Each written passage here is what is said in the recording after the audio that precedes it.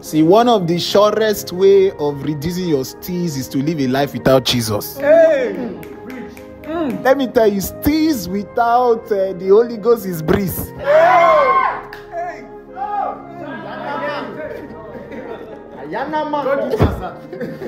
Do you understand? So if you are not sure of your relationship with God, we are using style to advise you now, so that your steez does not reduce. And composure without God is commotion. Yes.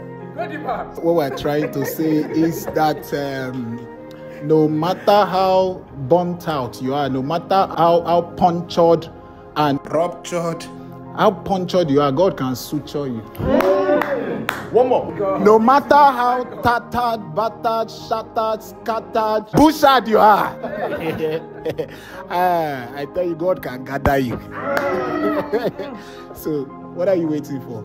Follow this Jesus, so that your steez can really be on point. Steez without Jesus is breeze. God bless you. With no grease. God bless you for watching. Extend this radiance, like, share, and let this blessing ripple throughout.